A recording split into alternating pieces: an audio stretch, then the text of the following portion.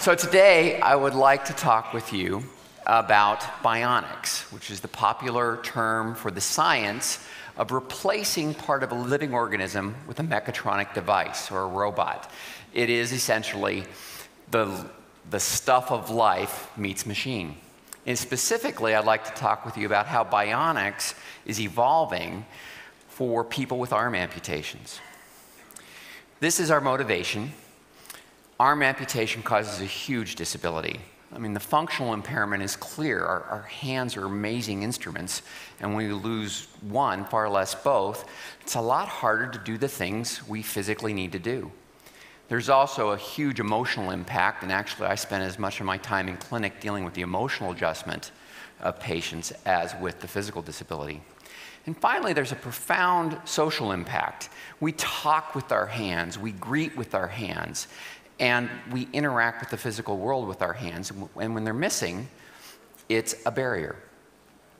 Arm amputation is usually caused by trauma, with things like industrial accidents, motor vehicle collisions, or very poignantly, war. There are also some children who are born without arms, called congenital limb deficiency. Unfortunately, we don't do great with upper limb prosthetics. There are two general types. They're called body-powered prostheses, which were invented just after the Civil War, refined in World War I and World War II. Here you see a patent for an arm in 1912. It's not a lot different than the one you see on my patient. They work by harnessing shoulder power, so when you squish your shoulders, they pull on a bicycle cable, and that bicycle cable can open or close a hand or a hook or bend an elbow. And we still use them commonly because they're very robust and relatively simple devices. The state of the art is what we call myoelectric prostheses. These are motorized devices that are controlled by little electrical signals from your muscle. Every time you contract a muscle, it emits a little electricity that you can record with antenna or electrodes and use that to operate the motorized prosthesis. They work pretty well for people who have just lost their hand because your hand muscles are still there. You squeeze your hand, these muscles contract. You open it, these muscles contract. So it's intuitive and it works pretty well. But how about with higher levels of amputation? Now you've lost your arm above the elbow. You're missing not only these muscles, but your hand and your elbow too. What do? Well, our patients have to use very Cody systems of using just their arm muscles to operate robotic limbs. We have robotic limbs. There are several available on the market. Here you see a few. They contain just a hand that'll open and close, a wrist rotator, and an elbow. There's no other functions. If they did, how would we tell them what to do? We've built our own arm at the Rehab Institute of Chicago, where we've added some wrist flexion and shoulder joints to get up to 6 motors, or 6 degrees of freedom. And we've had the opportunity to work with some very advanced arms that were funded by the US military, using these prototypes that had up to 10 different degrees of freedom, including movable hands. But at the end of the day, how do we tell these robotic arms what to do? How do we control them? Well, we need a neural interface, a way to connect to our nervous system or our thought processes so that it's intuitive, it's natural, like for you and I. Well, the body works by starting a motor command in your brain, going down your spinal cord, out the nerves, into your periphery, okay? And your sensation's the exact opposite. You touch yourself, there's a stimulus that comes up, those very same nerves back up to your brain. When you lose your arm, that nervous system still works. Those nerves can put out command signals. And if I tap the nerve ending on a World War II vet, he'll still feel his missing hand. So you might say, let's go to the brain and put something in the brain to record signals, or in the end of the peripheral nerve and record them there. And these are very exciting research areas, but it's really, really hard. You have to put in hundreds of microscopic wires to record from little tiny individual neurons or nerve fibers that put out tiny signals that are microvolts. And it's just too hard to use now and for my patients today. So we developed a different approach.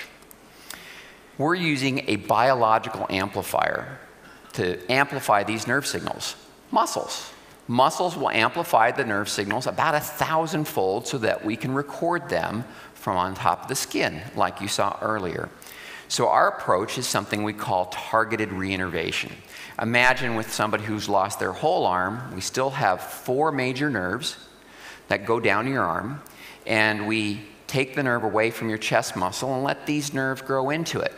Now you think closed hand and a little section of your chest contracts. You think bend elbow, a different section contracts. And we can use electrodes or antennas to pick that up and tell the arm to move. That's the idea. So this is the first man that we tried it on. His name is Jesse Sullivan. He's just a saint of a man. 54-year-old lineman who touched the wrong wire and had both of his arms burnt so badly they had to be amputated at the shoulder. Jesse came to us at the RIC to be fit with the state-of-the-art devices, and here you see them. I'm still using that old technology with a bicycle cable on his right side, and he picks which joint he wants to move with those chin switches. On the left side, he's got a modern motorized prosthesis with those 3 joints, and he operates little pads in his shoulder that he touches to make the arm go. And Jesse's a good crane operator, and he did okay by our standards. He also required a revision surgery on his chest, and that gave us the opportunity to do targeted reinnervation. So my colleague, Dr. Greg Dumanian, did the surgery. First, we cut away the nerve to his own muscle. Then we took the arm nerves and just kind of had him shift down onto his chest and closed him up. And after about 3 months, the nerves grew in a little bit, and we could get a twitch. And after 6 months, the nerves grew in well, and you could see strong contractions. And this is what it looks like. This is what happens when Jesse thinks open and close his hand, or bend or straighten your elbow. You can see the movements on his chest, and those little hash marks are where we put our antennas or electrodes. And I challenge anybody in the room to make their chest go like this. His brain is thinking about his arm. He's not learned how to do this with the chest. There is not a learning process. That's why it's intuitive. So here's Jesse in our first little test with him. On the left-hand side, you see his original prosthesis, and he's using those switches to move little blocks from one box to the other. Had that arm for about 20 months, so he's pretty good with it. On the right side, 2 months after we fit him with his targeted reinnervation prosthesis, which, by the way, is the same physical arm, just programmed a little different, you can see that he's much faster and much smoother as he moves these little blocks. And we're only able to use 3 of the signals at this time. Then we had one of those little surprises in science. Okay, so we're all motivated to get motor commands to drive robotic arms. And after a few months, you touched Jesse on his chest, and he felt his missing hand. His hand sensation grew into his chest skin, probably because we had also taken away a lot of fat, so the skin was right down on the muscle and denervated, if you would, his skin. So you touch Jesse here, he feels his thumb. You touch it here, he feels his pinky. He feels light touch down to 1 gram of force. He feels hot, cold, sharp, dull, all in his missing hand, or both his hand and his chest, but he can attend to either. So this is really exciting for us because now we have a portal or a way to potentially give back sensation so that he might feel what he touches with his prosthetic hand. Imagine sensors in the hand coming up and pressing on this new hand skin. So it's very exciting. We've also gone on with what was initially our primary population of people with above the elbow amputations, and here we denervate or cut the nerve away just from little segments of muscle and leave others alone that give us our up-down signals, and 2 others that'll give us a hand open-close signal. This was one of our first patients, Chris. You see him with his original device on the left there after 8 months of use, and on the right in just 2 months, he's about, I don't know, 4 or 5 times as fast with this simple little performance metric. All right. So one of the best parts of my job is working with really great patients who are also our research collaborators. And we're fortunate today to have Amanda Kitts come and join us. Please welcome Amanda Kitts.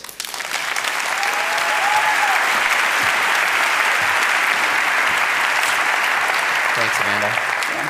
So Amanda, would you please tell us how you lost your arm? Sure. In 2006, I had a car accident, and I was driving home from work, and a truck was coming the opposite direction.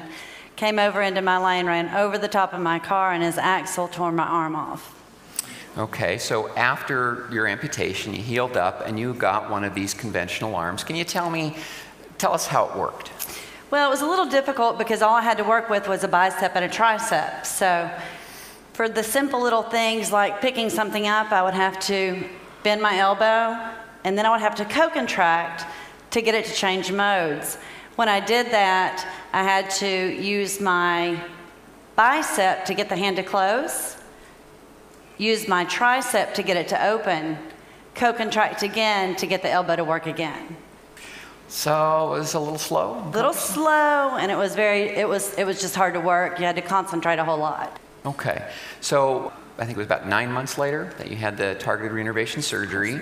Took another 6 months to have all the reinnervation, and then we fit her with a prosthesis. And how did that work for you? It worked good. I was able to use my elbow and my hand simultaneously. I could work them just by my thoughts.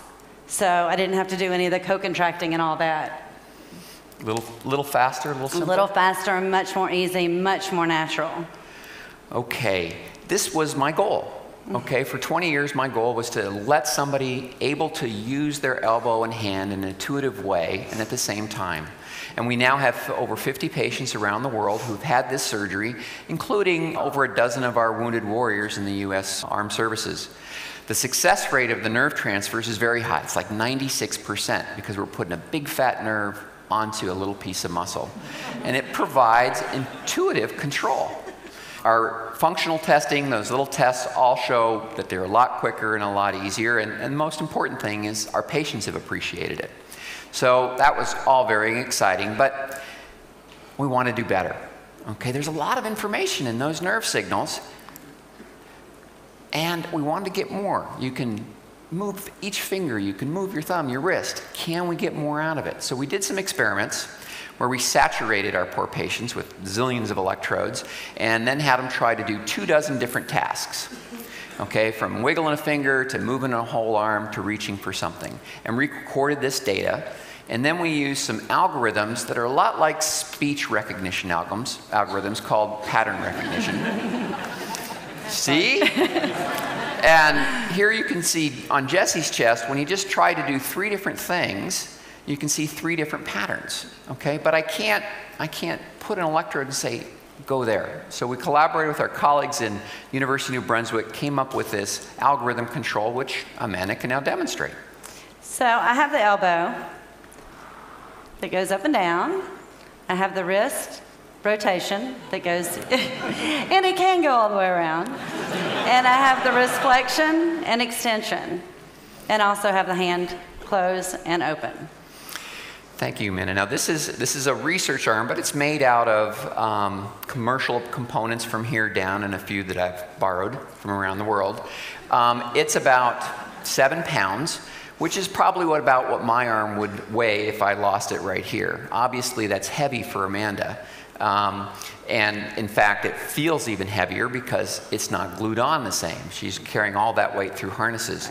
So the exciting part isn't so much the mechatronics, but the control. And so we've developed a small microcomputer that is blinking somewhere behind her back and is operating this all by the way she trains it to use her individual muscle signals. So Amanda, when you first started using this arm, how long did it take to use it?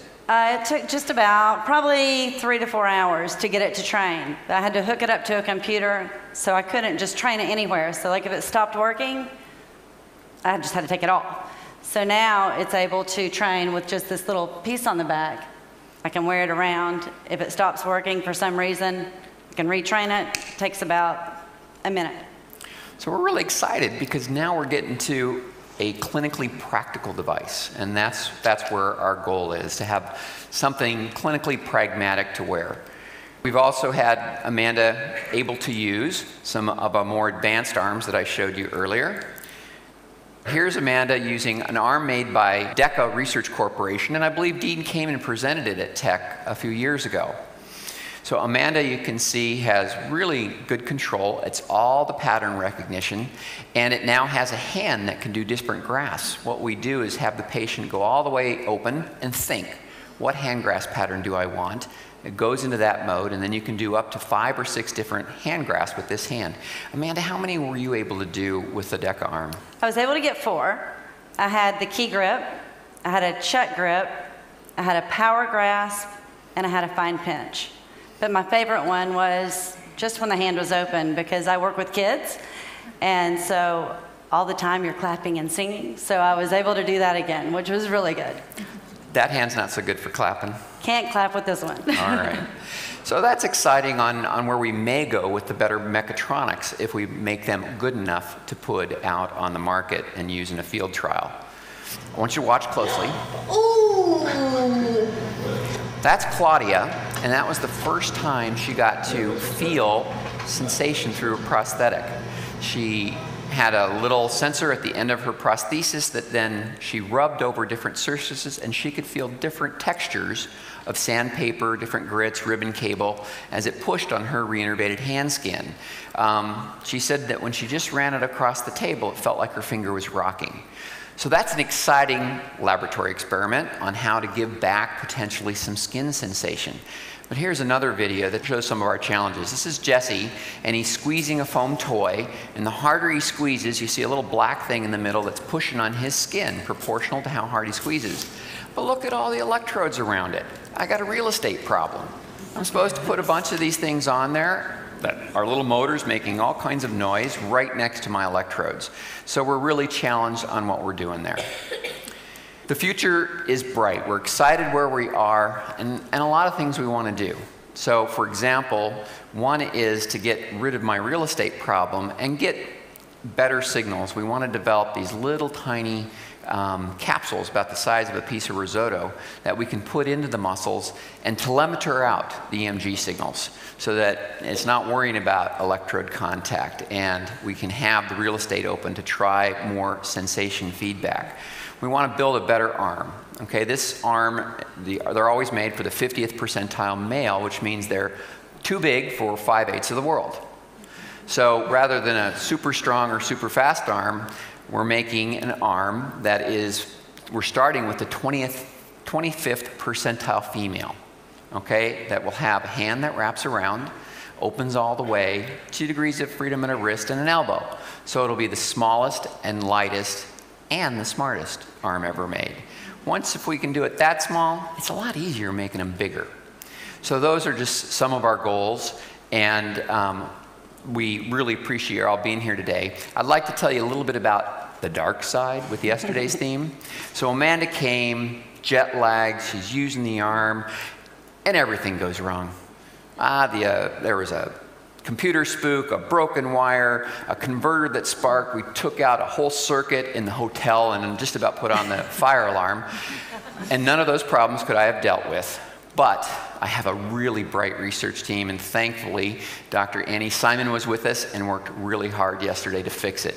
That's science. Unfortunately, it worked today. So thank you very much.